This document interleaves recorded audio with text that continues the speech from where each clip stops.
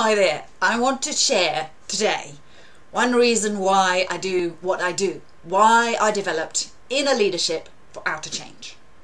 So I've always been passionate about the need for change in the world, passionate about social justice, the need for a different approach to the environment. Politically, socially, economically, things need to change, and I've wanted to be part of changing things for almost as long as I can remember.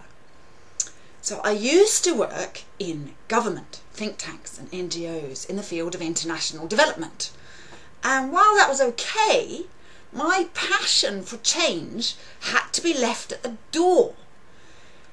It wasn't part of my job, and something didn't feel quite right about that.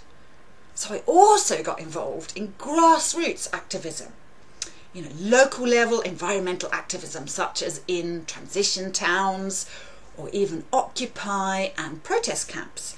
And in those places, people's passion for change is so central that people get burnt out. Now, I've witnessed that in myself and in others.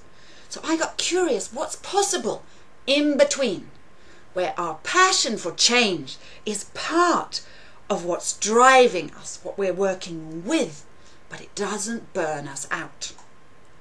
That is at the core of what I call Inner Leadership for Outer Change, and why I do what I do.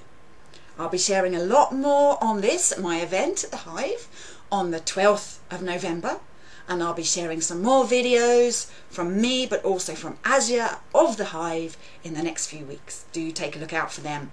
Thanks so much for your interest. Happy November.